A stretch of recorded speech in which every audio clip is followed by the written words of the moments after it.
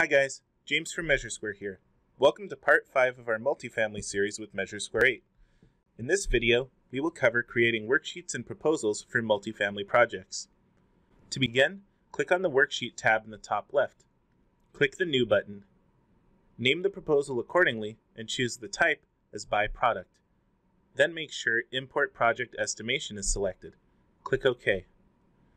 You can make changes to the columns displayed by dragging and dropping to new locations in the order, or by right-clicking and selecting Hide to minimize unnecessary data. You may also use Select Columns to check off and on the exact columns you would like to see, and check Save for future proposals to save this format for later use. Note that the multiplier for the number of units we have duplicated is shown in our worksheet. Once your columns are set up how you would like, right-click on the Trade column and select Group.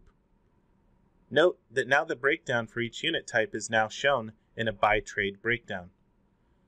For an even more streamlined view, right-click on the Trade column again and select Export Group Result.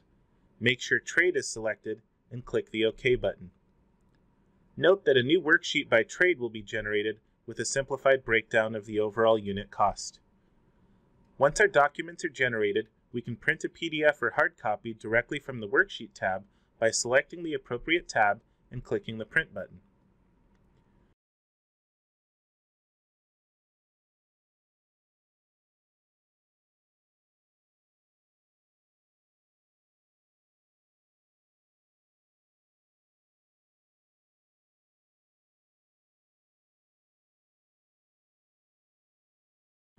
We can use the Printer and Settings button to modify the page size and any additional formatting or information display choices. In Part 6 of our multifamily series, we will cover report printing for our project.